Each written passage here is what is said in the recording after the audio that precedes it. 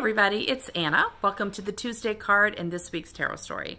Today we have the Six of Wands. This is our second six in a row. Yesterday we had the Six of Swords, and I talked about how the number six is connected to feeling in harmony or in balance in the world.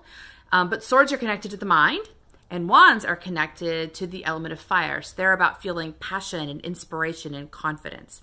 So this card shows a man returning from some victory. We know that because of the garland he's carrying on his wand.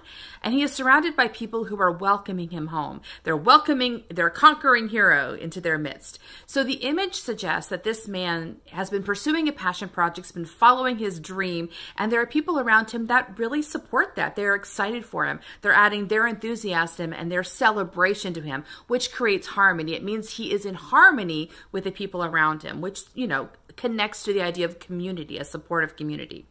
And so when this card shows up, it suggests to me that we want to acknowledge there are people around us who think we're pretty awesome, who are excited for us. Maybe they don't completely understand what we're doing, which is usually the case, but they have faith in us and they're exhilarated by what we're doing, and they feel the impact of what we're doing. And so they help us feel in harmony in the world.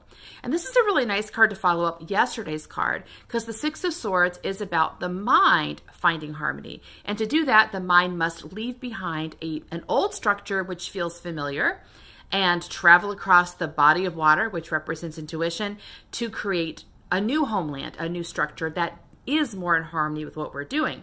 But in that transition period, the mind can be feeling pretty shaky. I mean, literally in the image, they're on a body of water, so that's not very stable. So what occurs to me is the mind is going through this transition, leaving something familiar behind and looking to create something new.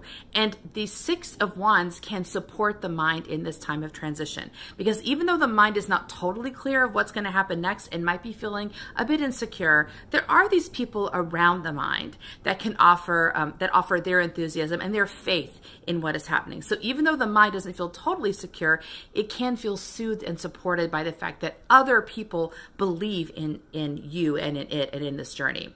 So be aware of the people around you who are your cheerleaders and spend some time with them. Let them see your passion, see your joy, and let them affirm it for you.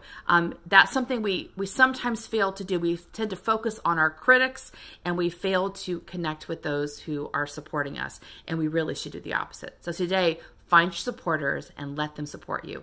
And let your mind feel soothed by the fact that you're not crazy after all. See you tomorrow for our next card. Bye. Hey everybody, thank you for watching my channel. If you want more content from me, please check in with my Patreon community, or you can check out my new book, The Gospel According to Tarot. The details are listed below. Hope to see you soon. Bye.